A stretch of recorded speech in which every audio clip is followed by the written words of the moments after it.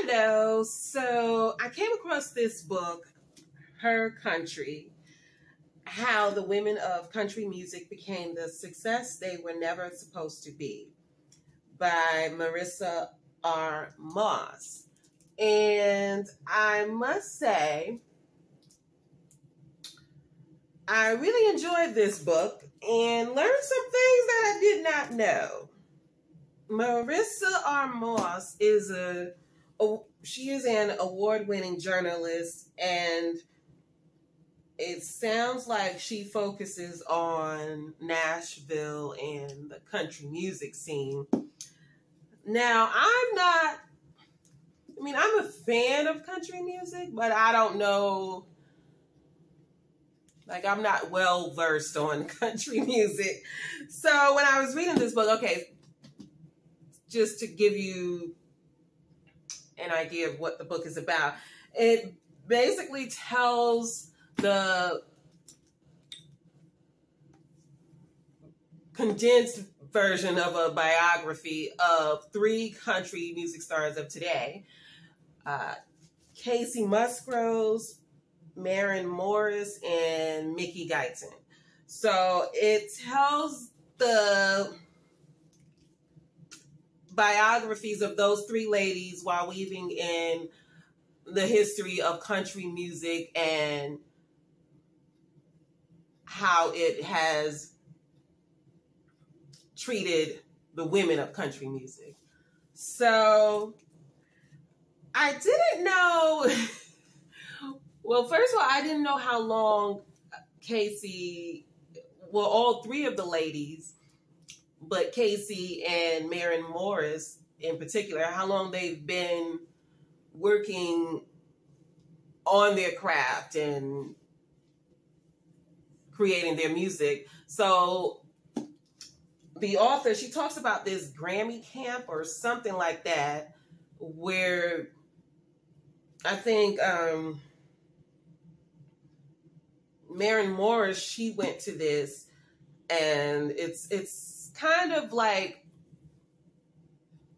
before college or something, where I guess young musicians, they go there to kind of build their musicianship. And so, yeah, that's a thing, which I didn't know. And she was talking about the different women who came up in country music. She talked about how LeAnn Rimes was kind of ousted, I would say, from country music. But I didn't realize that she was saying, the author was talking about how certain women in country music, when they sort of go against the grain, and don't fall in line, then they kind of get ostracized, I guess, So she spoke of LeAnn Rimes, who, ended up suing her parents and her record label and stuff like that. She had a lot of legal issues going on, and she just wasn't, I guess, playing nice, She wasn't being a nice little girl, so yeah, that didn't go over well. And then she talked about, I forgot what she called it, getting Dixie'd or something, which I don't know a single Dixie Chicks song, but I know of the Dixie Chicks, right? Well, you know what? I know Landslide, right? Is it Landslide? Yeah, Landslide. But I know that from, what is their name? I can't think of their name right now, but I know that from the rock band who made the song first. So she was talking about the Dixie Chicks in here and how it's now a verb. You don't want to get Dixied, or some way she put it. I don't know if I'm saying it wrong. I might be saying it wrong, but it's a known thing that you don't want that to happen to you in your career. And those statements that the Dixie Chicks made about then President Bush and their opposition of his politics and stuff like that, and how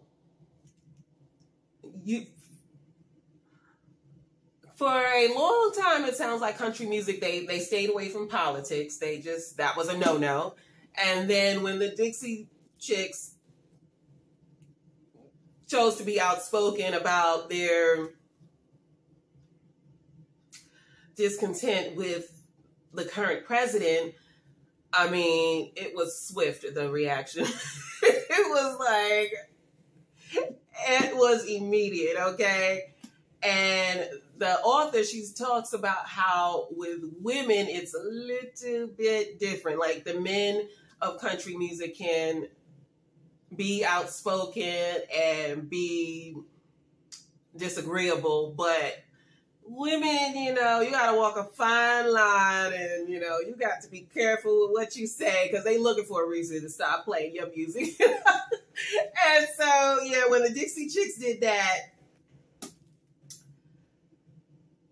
it came to an abrupt end for them. But I don't know, are they making a comeback? I can't quite tell, but I mean, I don't really know their music, so I'm not sure how.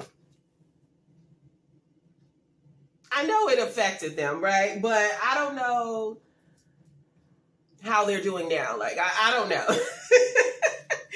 But yeah, she talks about that. And then she talked about the 10% rule, and how in country music there's an unwritten rule where you don't play women back to back.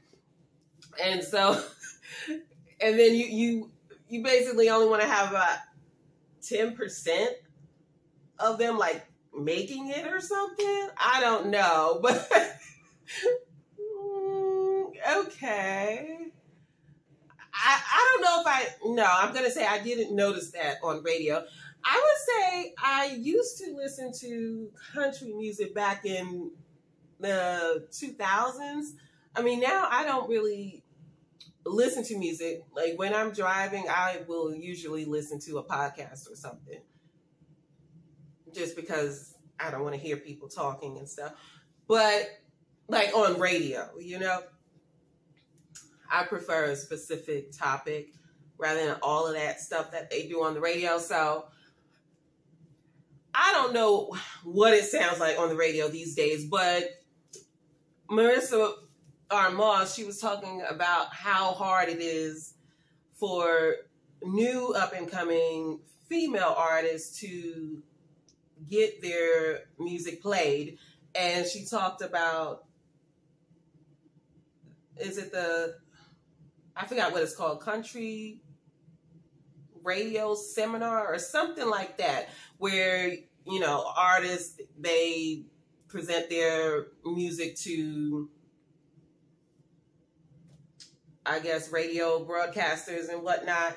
And, they decide whether they want to take the music and, I guess, put it on their radio, whatever. And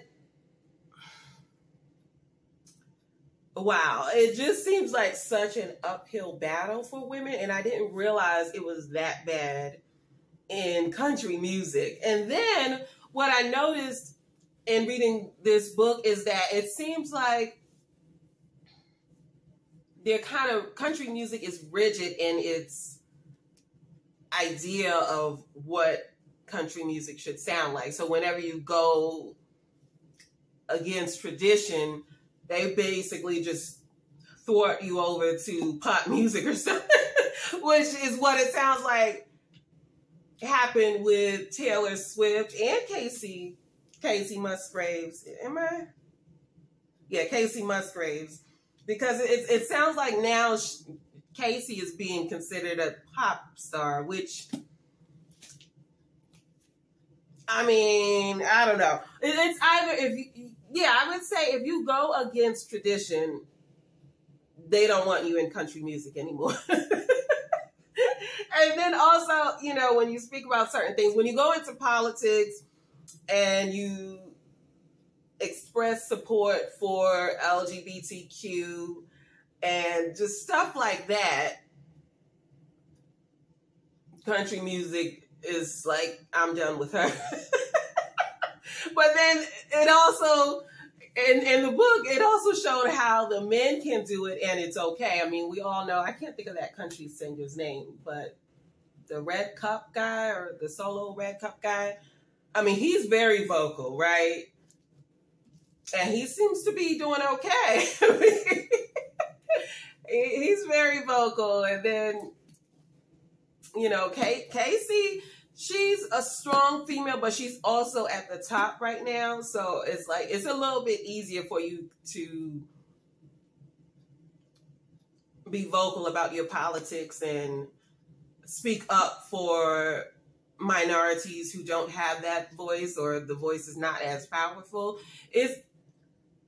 It's more tolerated when you're at the top, you know? So Kacey's in a position of advantage, but at the same time, because she's speaking on certain issues, it seems like country music is trying to, pass off to popular radio or something. I don't know what is up with country music. And then I never heard of Mickey Guyton, but apparently she's kind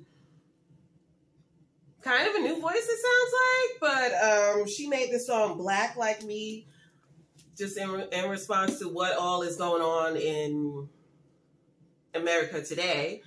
And it was nice to see the sisterhood that formed with the women of country music. Not that it's a new thing. I mean, they've always been that way, but it talks about I'm not sure if it's the highway women or the high women.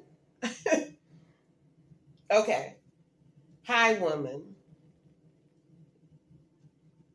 Okay, the High Women Project. So it's the High Women. I wanted to put highway in it. Okay, so it's just the High Women. High Women. Okay, so anyway, they formed this group. It's kind of like a super group, right? And then I think they wanted to do a performance with Mickey Guyton, and something happened. There was a miscommunication, and Mickey was told that it was off or something. And then, each of the ladies called her to say, we never said anything like that. We absolutely want to work with you. And they apologized for the miscommunication or whatever. But it did make the author, she was asking, or just bringing up the truth that Black women are not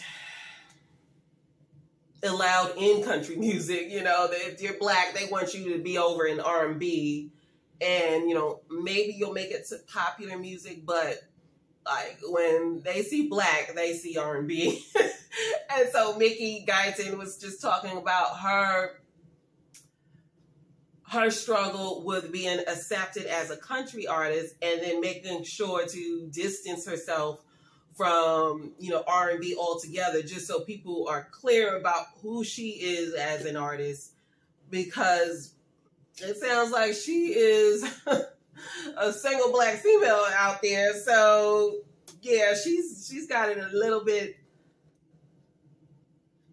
tougher than the other country artists, but just in general, it sounds like an all-around struggle for women in country music. But I really enjoyed this book, and just to see that there is a Black female artist coming out, I mean, that I think is great. And I know my favorite singer, Monica, she was talking about, I think she is currently working on a country album. And I remember R&B singer Fantasia was talking about it, but I haven't heard anything since. But I know Monica said she is working on a country music album, so I am excited about that, and excited that some Black artists are coming into the genre and being welcomed in, not only by country artists, but also by the audience as well. But yeah, if you are interested in the history of country music, I mean, it talks about Shania Twain, Leanne Rimes, the Dixie Chicks, Reba, Dolly Parton, you know, all the ones we know and love. And you might learn some new names as well. I'm trying to think, like,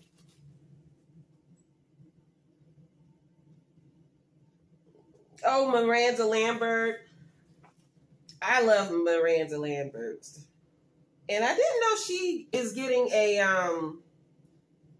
Las Vegas residency. But anyway, I've been talking too long. So yeah, I would pick this book up if you like country music. It talks about country music and the history of country music, but a focus on the female artists. All right. And it's a rather, I would say it's a quick read. And I like her voice, Marissa R. Morris. I like the way she tells the story. So I had a fun time with it. And that's it. I'm going to get out of here. If you like this video, please give it a like. And if you haven't already, please consider subscribing. I upload videos every week, usually music, book, or film related. But anyway, I am going to go. Those are my thoughts, and I will catch you in the next one. Bye.